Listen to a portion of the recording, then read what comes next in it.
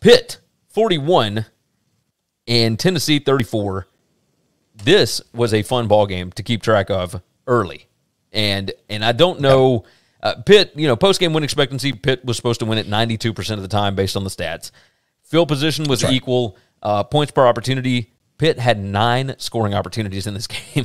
Like, I do want to commend Pat Narduzzi for not just being old man football, right? He brought in offensive coordinator Mark Whipple, and he completely revamped that Pitt offense, and he realized, much like Nick Saban, we've seen the transition for Saban, and a bunch of other defensive head coaches that have realized you cannot win all the games by playing smash mouth offense and defense, right? We can still have a really good defense, but you are going to have to be able to put up points sometimes. And they figured it out. Like, they are putting up points. Mark Whipple, the former UMass coach, is now their offense coordinator. He's in year 3. Kenny Pickett has been there for like 8 years. Ghost Dog said Pitt and Tennessee game was really good. Yes, this was a fun game, and Knoxville looked like they were rocking, man. Listen, I was Tennessee's going to be so much better than they've been in the past. They really are. I think that Pitt team's really good. They might be the second best team in that conference. You're not wrong.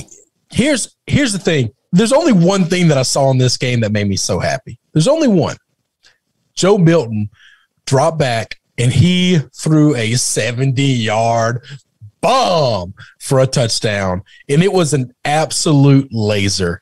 And I thought that wasn't Milton, was it? Yes, that was Milton. No, I thought it was Hendon Hooker because they brought in Hooker. Milton only had 50 yards passing, and he had no touchdowns. No, that was Hooker. Yeah, so Milton went 7 out of 12 for 50 yards, and they brought in Hooker 15 out of 21, 188 yards, 2 touchdowns. Oh, Hooker's to do this giant, right? Well, both of them are big. But Hooker's got arms. Yeah, Milton's built like a big boy, but he doesn't have like that definition to him. Right. Hooker looks like a prize fighter. Yeah, I could see that. He was the one that was at Virginia Tech last year. Okay, so he's the one that threw the touchdown. Shit, man, you know how bad I want Milton to be good. I just want him to be good. But look, here's the deal. All right, he's not good. I got. Man, that makes me feel like race. I just thought they were both the same guy. Well, I mean, I thought it was Milton. It made me happy. Okay, it made me happy. It was a lie, but it made me happy.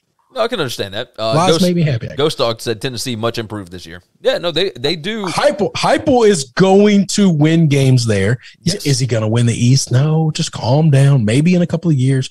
But the hate on Heupel when he got hired is just was not justified at all. Yes, Pittsburgh's defensive front, 1.67 havoc rate, really good. Really good. They were able to create chaos. Now, of course, these two coaches. But that's what Pitt and Matt Narduzzi and them do. They just play defense that suffocates you, and it's chaotic. Yes, indeed.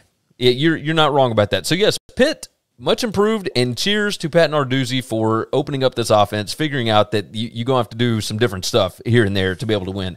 Thanks for listening to the Winning Cures Everything podcast. The website is winningcureseverything.com, and if you want to connect with us, we're on Twitter at GaryWCE, at Chris B. Giannini, at Winning Cures, or you can email us, Gary at winningcureseverything.com or Chris at winningcureseverything.com. Subscribe everywhere you need to subscribe, and we'll see you soon.